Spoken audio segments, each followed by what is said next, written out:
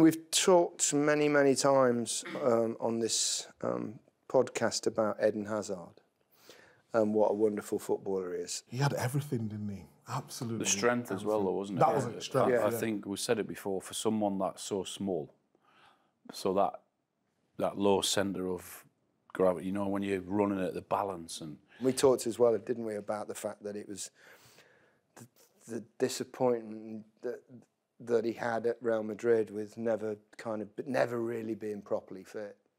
It must be the most frustrating thing, particularly if you're that bloody good. I would go further as well. I think Belgium, remember that golden era? If you've got Kevin De Bruyne and Hazard and like Witsel in the midfield, then at the back you got Vertonghen, Vermaelen, Company.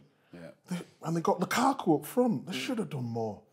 Well, they got close, didn't they? I know. But do you remember that the game, it was Brazil, wasn't it, where they were, I mean, that was an unbelievable game for. They were unlucky at the end. Yeah, they were.